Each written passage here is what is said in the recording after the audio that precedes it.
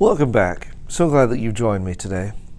Have you ever stopped to ask yourself what it means to be made new, or even what it means to have things that are new?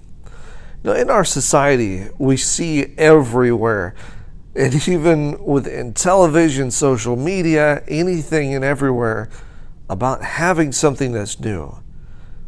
But in our times, does new actually mean that it's going to be consistent? Does new mean that it's going to last for years upon years and upon years?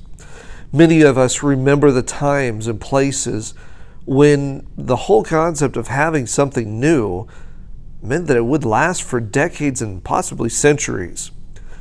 Now things are made to break, to fall apart, and even not to last at all. And as we look at life, as we look at marriage, as we look at anything that's connected to this journey, it seems that that's the idea that we've taken as well.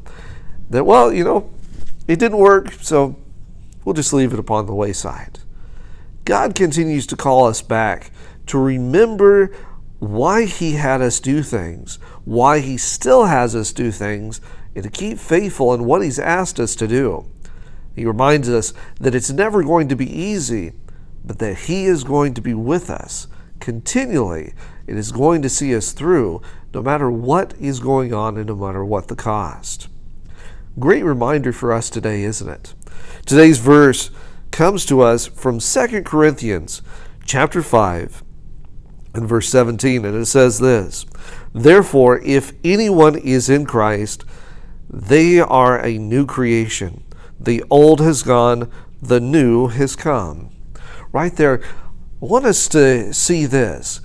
Paul specifically puts in there a therefore. As many of my professors over the years would have said, what is that therefore? Therefore. Paul is pointing to what happened before. I encourage you, go back, read through chapter 5 and the context to understand. But Paul is telling the church of Corinth that because of what Jesus promised, He will make you new and will change what has been to what should be and what will be eternally. As we continue on this journey, let's remember that God does not leave us where we are. He takes us, He recreates us, and even more, He puts in with us a heart like Jesus, so that as we learn of Him, we will become more and more like Him in character. Thank you again for joining me today. I look forward to seeing you next time as we continue to study God's Word together. God bless.